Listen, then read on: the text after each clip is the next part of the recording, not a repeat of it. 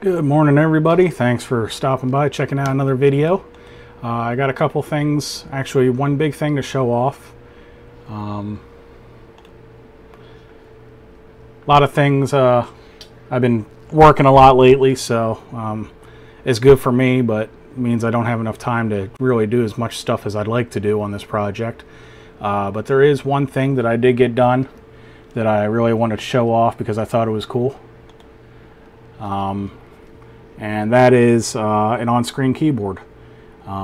People have brought up to me before about, possibly creating an on-screen keyboard for this program, or, making it integrate with Windows's OSK better.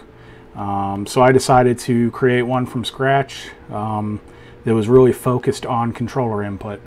And I got pretty far on it, so there's just some bells and whistles left to do on it. But basically, I'm going to launch the keyboard by pushing down on the forward part of the pad, after the curve. So I push that down, and boom, you see it pop up there.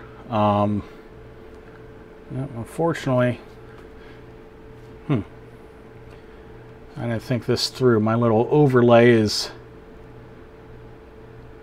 covering it up partially. Let's see if I can figure out how to turn that off. There we go. Okay. So here we go. We got the on-screen keyboard, and this corresponds to the left and right stick. There we go. That's better. You'll see two cursors in there, and there's one for each stick. So I mean, you can do dual entry once you get good at it. I'm still fooling around with it, so I haven't gotten great at it. There's going to be, other stuff, symbols, pages, emotes. I'll also have some quick chat text in there as well that you can select from. But I'm going through this. You see the purple cursor corresponds to my left stick, and I'm using either the left trigger or the left bumper. You can use either to select stuff that's under there, and for the right stick you use either the right trigger or the right bumper. There's also on-screen settings, basic settings for the controller, or not the controller, but the on-screen keyboard.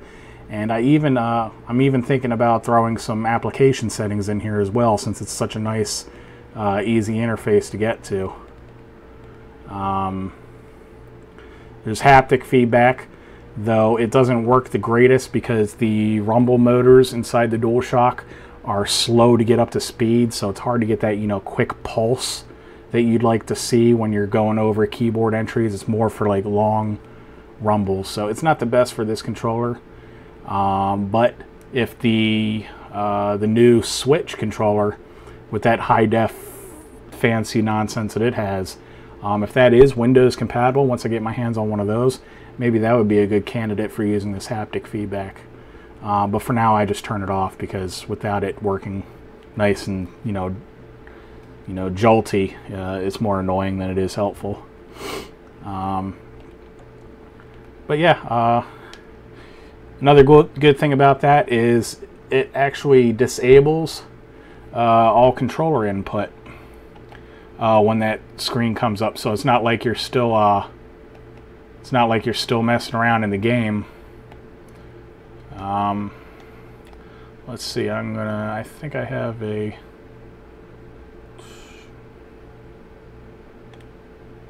There we go. That'll work. So yeah, you see I got my controller up. It's receiving inputs, and I'll go ahead and bring up the keyboard, and you see all my inputs are going to the keyboard now. Nothing's happening with the controller. Same thing with the buttons and all that stuff. So that's actually helpful. So you're not accidentally doing stuff in game while this is up, and then as soon as you turn the keyboard off, it's back to just normal controller input. So I mean, yeah, I'll go ahead and use it a little bit here.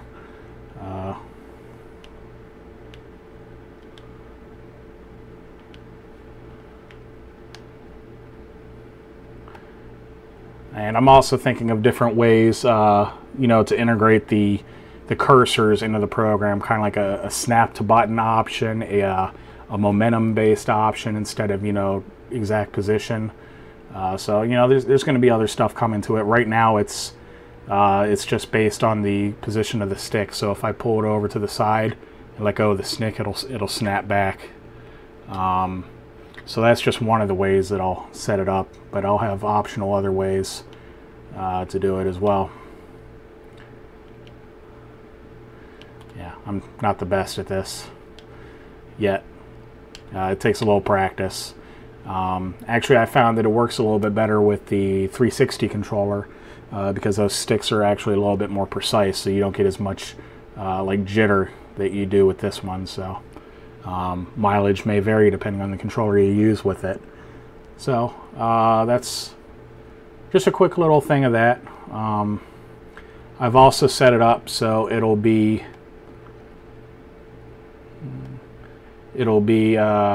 you can bring it up as a command in the macros, so you can actually, let's see, let's go back over here to triggers, and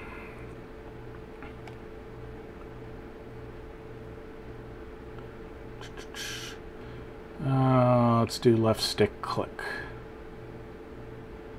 Compare equals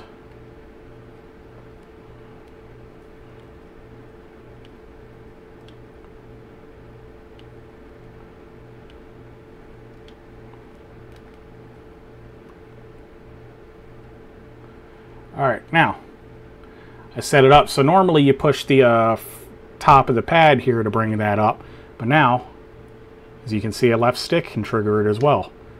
So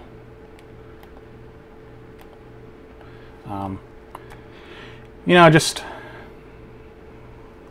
throwing some options in there, making it configurable. That way is helpful for controllers, you know, like your 360 controller, where you don't necessarily have a touch pad that you can dedicate to something like that, so you can put it on a macro depending on the game you're playing on a key that isn't going to really interfere with stuff. So yeah, that's about it, guys. I just wanted to show off the keyboard stuff. Like I said, I got my, you know, back against the wall here with other stuff. I haven't been able to do a Tipsy Tuesday today because the server that I use to actually stream out my gameplay is actually busy rendering off some CGI stuff for work. So yeah, I can't really stream while that stuff is cooking, and that'll be going for a couple days probably. So all right, that's about it, guys. All right, everybody have a good one. I'll see you next week.